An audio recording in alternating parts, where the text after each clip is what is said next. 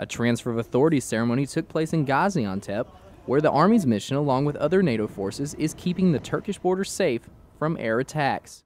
Lieutenant Colonel John L. Dalber, commander of the 3rd Battalion 2nd Air Defense Artillery Regiment, handed over command to Lieutenant Colonel Lisa M. Bartel, commander of the 5th Battalion 7th ADA Regiment, who will continue the mission of protecting the Turkish border.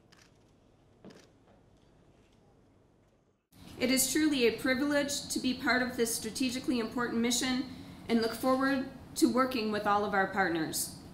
Thank you for sharing this day with us. No fear, European defender, strong team, strong soldiers. The commander of the 10th Army Air and Missile Defense Command says the Patriots improve Turkey's existing air defense capabilities.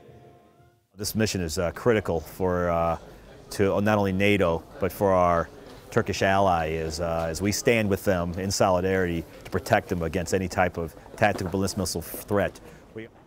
The Army will continue their mission of protecting the Turkish border for another year. Reporting from Gaziantep, Turkey, I'm Airman First Class Scott Fremming.